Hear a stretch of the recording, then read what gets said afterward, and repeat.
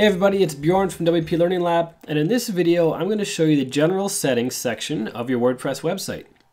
And this is where you set general items that pretty much every website owner is going to want to customize, and I will walk you through each one so you can see what they are and how they work.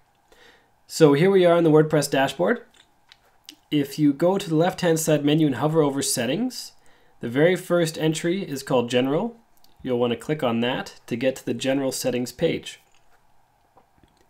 Once you're here, there's a bunch of fields and a bunch of options that we're going to walk through right now. So the first one is the site title.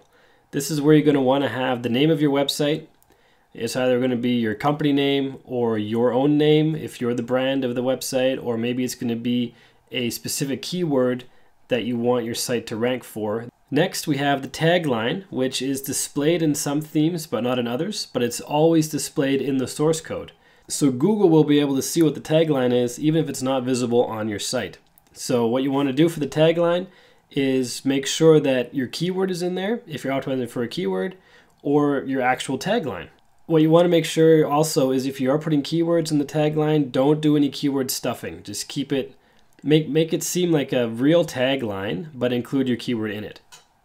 Next, we have the WordPress address URL and the site address URL. These are usually the same. They basically denote where your website exists. The WordPress address URL is where the core files of your WordPress installation, the root directory of your WordPress installation, lives. The site address URL can be different than the actual directory where your WordPress site is installed. This is a pretty rare case where this would happen. Usually these are both the same. What you can do in here is denote how you want your URL to be displayed.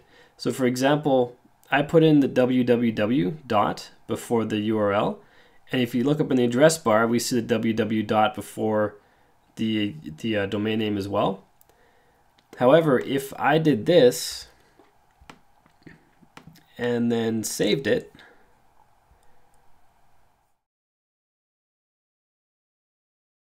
it's going to make me sign back in. But you notice at the top in the domain name, the www dot is now gone. So you can do that inside of the general settings. You can tell it to either have the www or not have it. And really that's a matter of preference. It doesn't matter either way. You can also add an S after the HTTP if you have an SSL certificate on your site.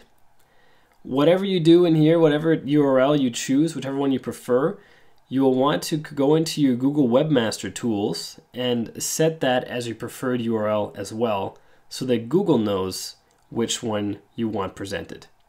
Next, we have the email address, self-explanatory. You enter the admin email address here and you get notifications. For example, if you have a plugin that tells you when plugin updates are available, it would be emailed by default to this email address. And if WordPress needs to be updated, it would also, or you receive a notification at this address from your host if they email them out. Next, we have the membership option. Whether you know it or not, if this box is checked, anybody can make an account on your website. If you go to your login form, down below the form, there is a register link by default on WordPress. So anybody can make an account on your site if you check this box. If this box is not checked, then not anyone can make an account. But sometimes you do want people to make accounts, and so you can check this box. And then you can choose what user role those people have when they register. Subscriber is the lowest user role that has the least number of permissions, so they'd be able to do almost no damage at all to your site. So quite often there are plugins that will email out to, say, a subscriber. They'll email out your newsletter, or they email out posts when you publish them, and email the excerpt to their email address. And you can do that by allowing them to register for your site and allowing them to be added as a subscriber. I usually don't recommend having email plugins that send from your site itself. You should always get a third-party autoresponder. But if you do have a need to have people subscribe and sign up for your site, these are the two options you choose to make that happen. Next is the time zone. You just basically pick where you are, which time zone you're in the world. It has the UTC times if you know them, but it also has cities. Oops, it has cities, countries, so you can find where your time zone is. Even if you don't know the UTC number, you can just find the nearest major city in your time zone.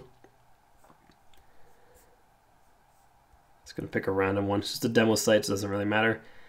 One thing to note is the time zone. If you do have meta information on your post, meaning if you display date and time of when the post was made, it will be posted in this time zone. So whatever time zone this is, that's the time that will show on your post. Then you can choose your date and time format. Same thing, this is what appears in the date and time area of a post. And then the time format is how the time is displayed. And your week, which day of the week your week starts. Usually it's a Sunday or a Monday, depending where you are. So you pick the appropriate one, and you can pick your site language, which is the language of your site. So if you are in Germany, you would pick Deutsch. Well, I guess this is Switzerland, German, this one. If you're in Germany, you pick the straight Deutsch. So that's about it for the general settings, and they're very general, as you can tell. And set those up to match your needs, and then you're ready to rock and roll. I hope this video helps you. My name is Bjorn Allpass from WP Learning Lab. Please make sure you subscribe, check out our social media, and check out wplearninglab.com, where we write about WordPress every single day. Talk to you soon.